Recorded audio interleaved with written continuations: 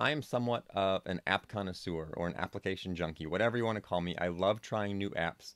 I incorporate a lot of apps into my workflow, and a lot of them are very important to me.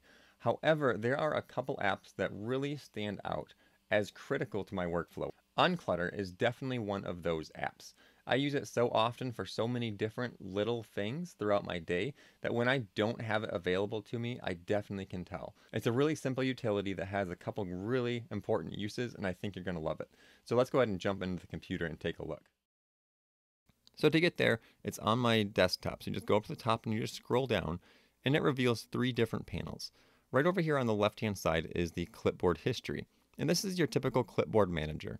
If you're not using a Clipboard Manager, you definitely should be. There are a lot of standalone options for free out there that you can definitely try. I often get the question, what does a Clipboard Manager do exactly? People don't realize that they have a need for a Clipboard Manager. So let me go ahead and do a really quick example. So let's just say I am writing this blog. So I'm doing some additional research on the blog, and I come across this great point right here. So I'm just going to copy and paste that. So we're able to either right click, copy, or we can just do the copy and paste. So Command C, and then we're going to come over here, and we're just going to go ahead and paste it right in there. And make sure we're using citations because no one likes a plagiarizer.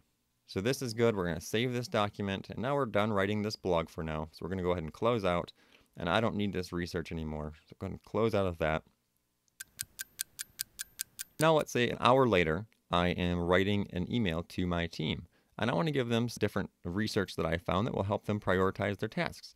So I'm going to go ahead and copy this whole paragraph right here and come over to my email and go ahead and paste that in place. And then I remember the research that I just did for my blog, but I copied it an hour ago and I pasted it an hour ago, and now I've copied this since.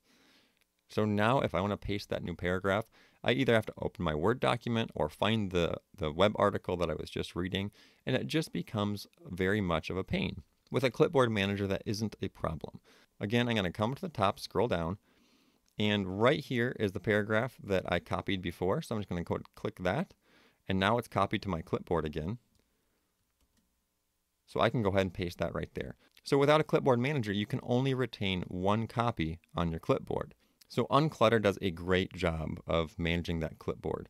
You can set it to have as many as, I think, 50 different clips, and you can also favorite some things. So for instance, if you're building a website and you have a color palette, you can save that hex code and it will automatically give you a palette preview here. But say you're building a website and you're going to need this color very often. What you can do is just hover over that and come to the star, and then it's going to add it to your favorites list. And to see all of your favorite things that you will paste often, you just click on this star up here.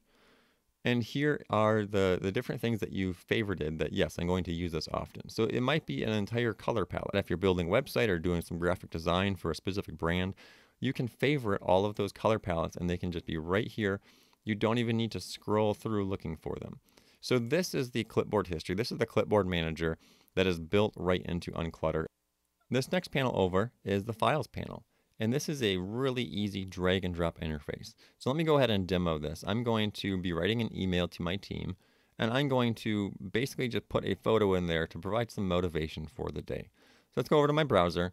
And of course I have a bunch of cat pictures here. This cat looks happy. So I'm going to go ahead and open this. And this is Pexel, so I could download it. But for sake of example, I can right click, save as. It's going to open my Finder. I'm going to tell it where to save it. And that's certainly something you can still do, but if all you need is just this photo one time, you don't need it any other times, what you can do with Unclutter is just click on that and drag it to the top of your screen. It's going to drop down this panel and just drop it right here in Files, and you see it adds it right there. Now I can go back to my email.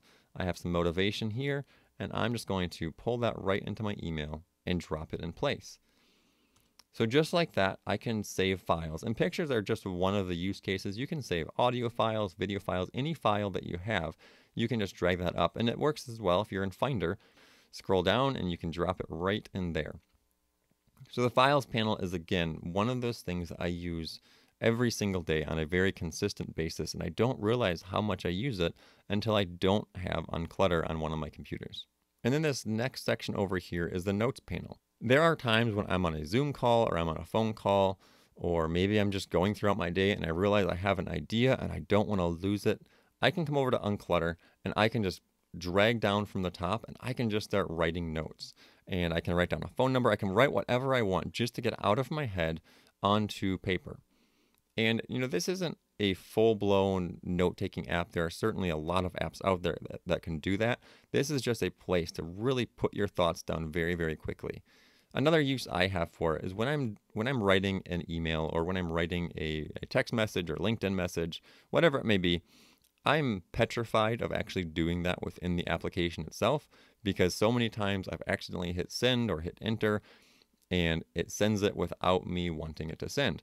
So what I do now, I come into Unclutter and I compose whatever message I have. I compose it right here in Unclutter. Then I can just copy that, paste it into my LinkedIn or to my text message or email, and I can be confident that I'm not accidentally going to send it too early.